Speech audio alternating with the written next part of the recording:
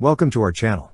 Don't forget to subscribe and put likes, because your support is important for us. And here we go. In a recent interview with Defense Archives dated May 9, 2024, CEO Roman Shimonov of Roshel Smart Armored Vehicles, a Canadian company, unveiled plans to commence the production of armored vehicles in Ukraine.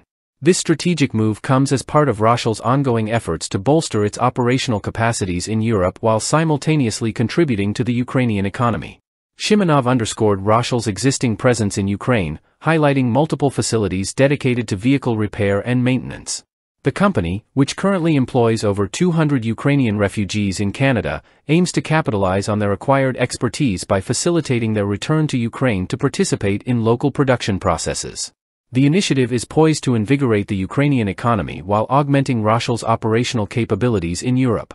With 4 manufacturing plants already established in Ontario, Canada, and plans for further expansion in the United States and Europe, Roshel is strategically positioning itself to deliver expedited and efficient service to European markets.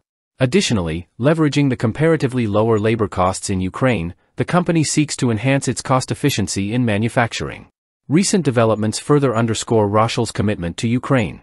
The Canadian government's procurement of 200 Senator model vehicles, valued at $92 million Canadian dollars, to support Ukraine is a testament to Roshel's reliability and quality. This purchase, along with previous contracts fulfilled ahead of schedule, solidifies Roshel's standing as a trusted supplier of armored vehicles to the Ukrainian armed forces. Roshel's reputation for delivering high-quality vehicles has not only strengthened its ties with Ukraine but has also attracted interest from other donor countries. The company's rapid response to Ukraine's urgent requirements during the Russian invasion of 2022 has significantly bolstered its standing in the defense industry. The decision to localize production in Ukraine aligns with Roshel's broader strategy to expand its footprint in Europe. By establishing manufacturing facilities in Ukraine, Roshel aims to enhance its presence on the continent while fostering closer ties with European partners. This move underscores the company's commitment to supporting defense initiatives across Europe and beyond.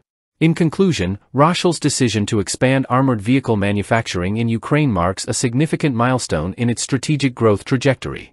With a focus on stimulating the local economy, enhancing operational efficiency, and strengthening partnerships, Roshel is poised to solidify its position as a leading provider of armored vehicles in Europe and beyond. That's all for now. See you later.